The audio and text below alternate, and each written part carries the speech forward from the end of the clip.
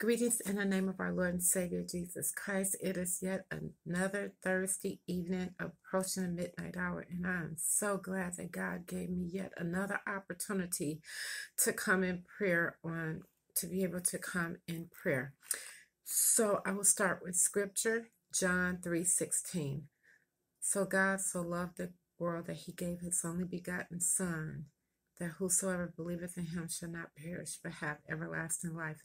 Father God, I just thank you for your grace, your mercy, your favor. I thank you for this new day, Father God, and we thank you for your precious Son who died on the cross for all of our sins and rose with all power. And for that, Father God, we ask that you pardon us from our sins, those we committed intentionally or unintentionally, and even the things we failed to do out of our own stubbornness and pride. And Father God, we invite the Holy Spirit in this prayer right now to be with us. And your word says when two or more are gathered in your name that you'd be in the midst. And I thank you for my prayer partners who touch and agree with me. Caters Baptist Church, my home church that is, their 6 p.m. daily prayer call.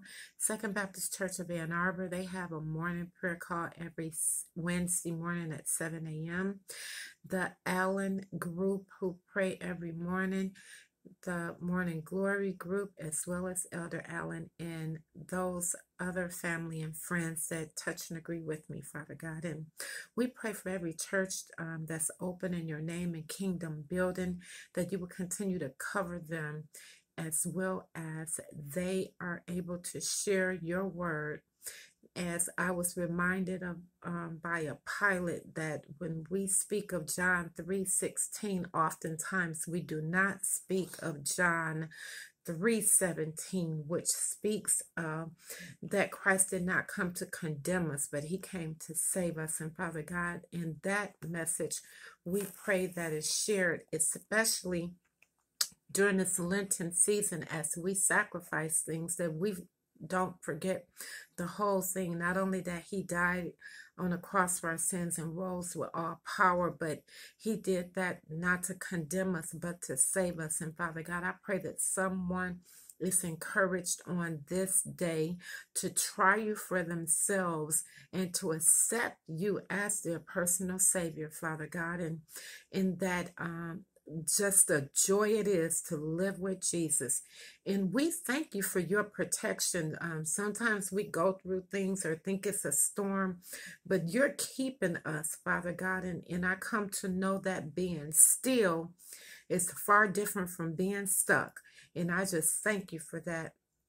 And I just rebuke the enemy, Satan's plan of deception to deceive us and to not have us to understand that you didn't come to condemn us, but to save us, Father God. And also, I'm praying for a breakthrough. Someone struggling with something right now, Father God, mentally, physically, emotionally, financially, spiritually, Father God, bereavement, grief, anxiety, stress, a situation in the courtroom, Father God, but we know that it is nothing too hard for you.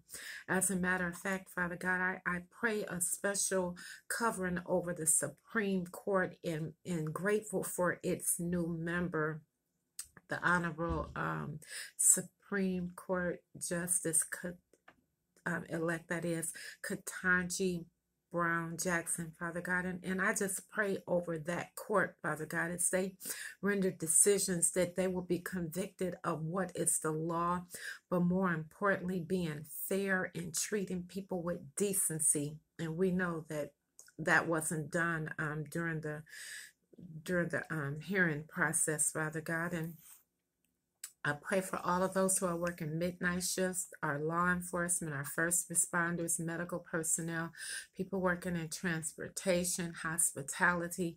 Father God, we all need each other. And if the pandemic, the last couple of years, haven't taught us that, Father God, I just pray that people will wake up and know that we have to work together, that we need each other, Father God, that you put us here so that we can work together. And I pray for the Sly family, as they had a awesome homegoing celebration for the matriarch of that family. And I also pray for the Gaffney family in bereavement, and all those who are bereaved right now, Father God. And I pray for our college kids, well, young adults, as well as everyone in a school system to be covered, to go to school to learn, and in learning to treat people with each other with decency, Father God. And I just pray a covering over their protection as they are seeking to learn, as well as the providers, the educators, and all of the support staff,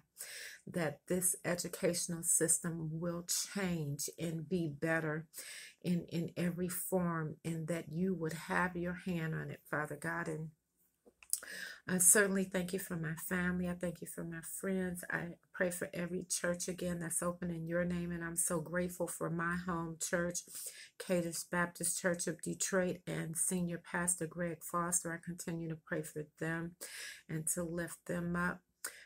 Again, my family, my friends, and for the work that I do, Father God, I just thank you for your grace and your mercy. Continue favoring. And for, again, every church who have a sick and shut-in list, Father God, I just pray that you will touch it. And we know you to be the healer, Father God. We know you to be everything we need, and we thank you. And I just want to say thank you. Thank you for this new season, a new time. And so, with that being said, you left us in peace. And I too would say, peace in the matchless name of Jesus.